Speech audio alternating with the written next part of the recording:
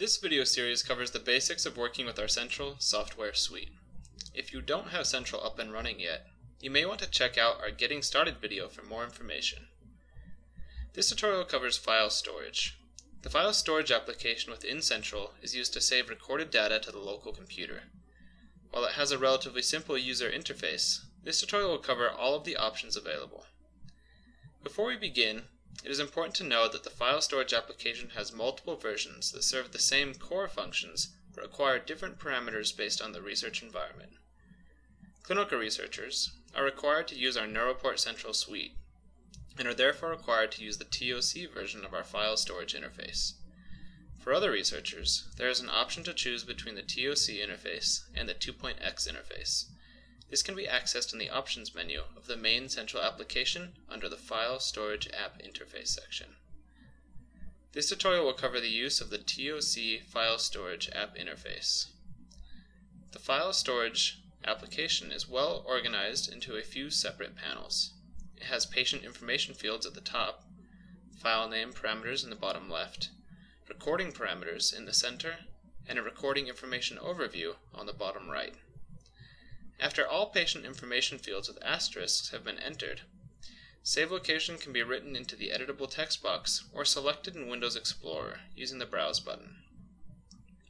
Generally, it is best to save data to a dedicated internal data drive, such as the large D drive that is included in our Blackrock host PCs. The file name, in the TOC version, will be recorded as the date and time of the file recording to offer a layer of patient data protection and consistent organization.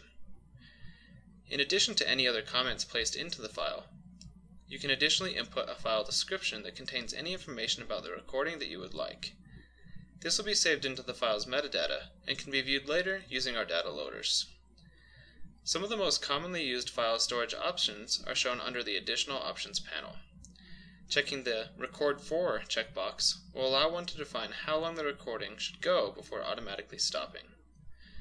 Enabling remote recording control will allow control of the recording status using either the serial or digital inputs of our data processors. The parameters used for these ports can be defined using the Setup button next to this option.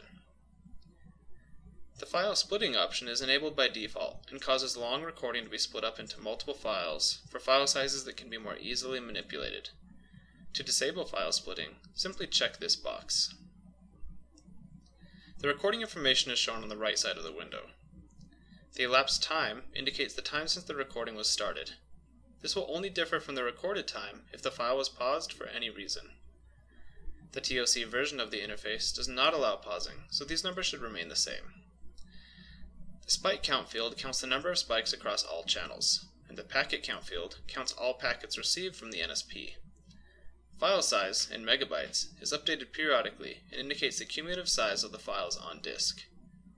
The section field indicates how many sections the file has been divided into during pausing. With no pauses, the file should be only one section long. Finally, the available megabytes measures the space available on the currently specified drive. If the drive becomes low on space, file storage will issue multiple warnings before reaching the end of the disk. In addition to these commonly used on-window options, there are additional parameters in the Options menu of File Storage. Enabling Sync Pulse will send a rarely repeating bit pattern out of digital output 1. The bit sequence is sent out every 14 seconds and has enough unique representations to last an hour. This sync pulse can be used to synchronize the NSP with other devices by recording the bit pattern on each device separately and then aligning the data to the unique pulses. Inverting the sync pulse will simply flip the voltage transitions. The Remove Noise option will reject all waveforms classified as noise from being recorded to the file at all. Waveforms are only classified as noise through the use of auto-thresholding or when defined during online spike sorting. The classification of noise units is covered in our online spike sorting tutorial. The Sync with Neuromotive option is checked by default and allows Central to communicate with our video tracking system, NeuroMotive, to allow simultaneous recording, control, and playback. The options for automatic file splitting, shown at the bottom of the window, allow you to control the frequency of file splitting. Enter either a time or a file size, and the program will calculate the other parameter and split the file at that frequency. Now that all of the options are set for recording, we can simply click the large red Record button to begin the recording. After beginning the recording, many options within this window, and Central as a whole, such as sampling rate, will not be able to be altered. During recording, most of the window will be disabled, besides the ability to stop the recording. The stop option will simply stop the recording and close all file writing.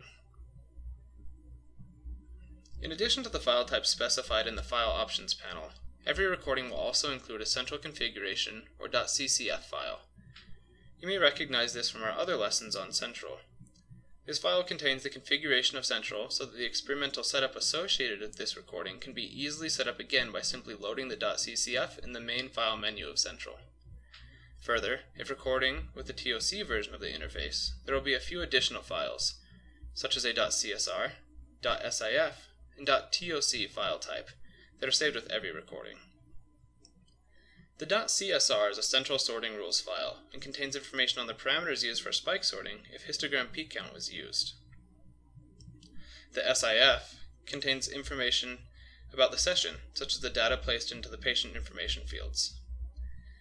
The TOC contains information about which files are associated with this session of the recording and can be opened in a simple text editor, just like the others. That concludes our tutorial on the TOC version of our file storage app. For more information on the 2.x interface, be sure to check out our other tutorial on file storage. For additional information on any of our products, manuals can be found at www.blackrockmicro.com.